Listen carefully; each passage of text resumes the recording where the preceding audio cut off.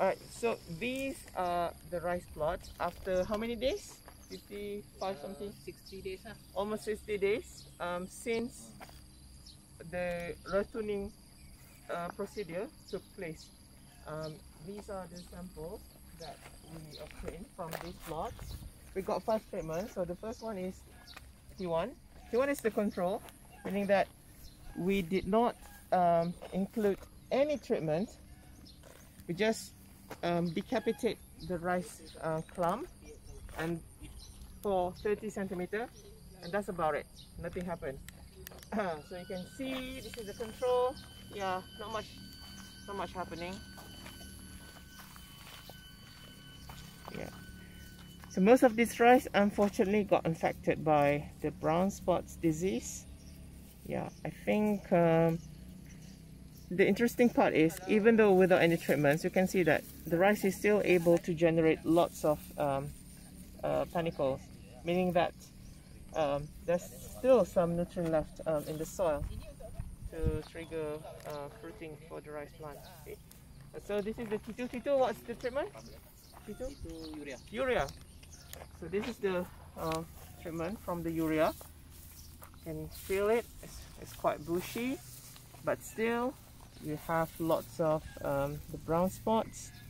Yeah, no problem in producing the leaves for the urea. That is what we expected, because urea high in nitrogen is such a good leaf maker.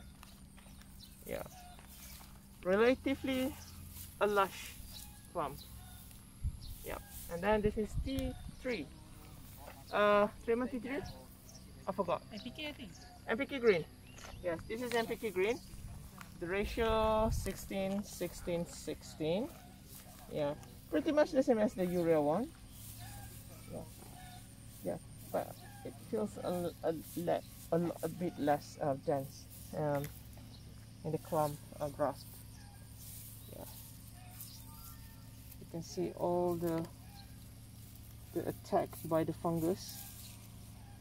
See the black rice? Yeah, not much going on there because we didn't do any pest control here, so we did not know what's the natural problem here. At least we know now that this is the problem. Yeah, so we'll do the treatment accordingly. So, and this is T4. T4 is the pink. Pink is meant for high potassium for the fruiting. Yeah. It feels a bit slender, and I think we've got more of these panicles going on. Yeah, lots of black stuff going on. And then this is the neem. Neem from the Neem Cake powder. The nitrogen is very low, but it's got some trace mineral as well, because this is from the Neem Cake. So there's a lot of organic matter in the formulation. Naturally, of course. So in general, there is no problem for the rice to regenerate and produce all these beautiful panicles, but we need to find out a way to overcome the natural problem for the particular plot that we're dealing. For example, this plot, we know that now it's got the brown spot disease. Not so much on the insects. You can see that in all the treatments, the leaves are intact. It's not bitten. There's no holes. Yeah, no such thing. So no insects problem. It's just some bacterial virus issues here. So I think our next step will be to apply some silica, and then we try to contain this to get a better perspective on the technique. All right, that's all. Thank you.